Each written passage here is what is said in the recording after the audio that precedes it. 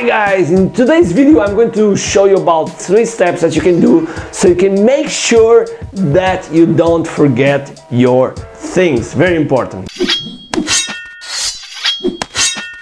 Hi, I'm Ricardo Teixeira. I live in a small country called Portugal, but it's awesome. Portugal is in fashion. We have Madonna right here, right now, and a lot of people. Let's talk about 3 steps that you can do so you can make sure that you don't forget. So most of the times we receive emails that we don't want to forget, or things that people say, or people send us through some instant messaging like SMS or WhatsApp or Viber, and we have to make sure that we don't forget those things. Okay, so my 3-step process, it's very simple. Once I receive, I register on my software. I use Asana. You can use Dpulse, Trello, Evernote, OneNote, whatever you want, okay? But just use something to put there, okay? Just register. You might say, oh, why don't I write with the pen and paper? Because the paper, sometimes you lose the paper, okay?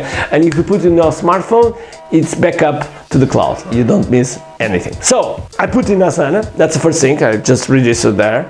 And then if I have something to do somewhere in the future and I know exactly which date, I put immediately also in my calendar, because my calendar is connected with the cloud, and then it's connected with my Outlook, and everything is synchronized. So I'm sure that I will not miss. You probably will say, oh, but that's duplicate work.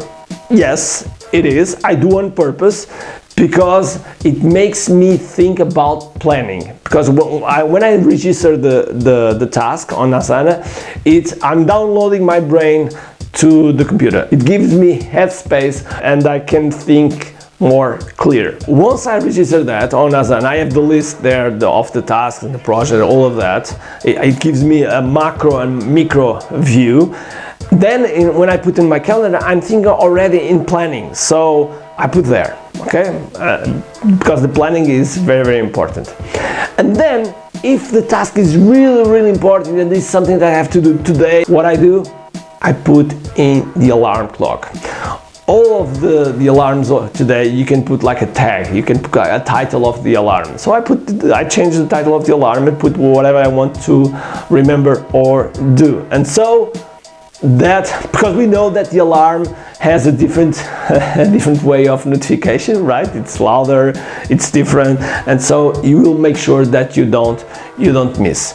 So this is my 3 steps that I do. So if you like this, just comment below, and don't forget to subscribe to the channel. And by the way, share this on your social networks so we can reach more people. Okay, so I hope you have a great day full of energy, and above all, full of key.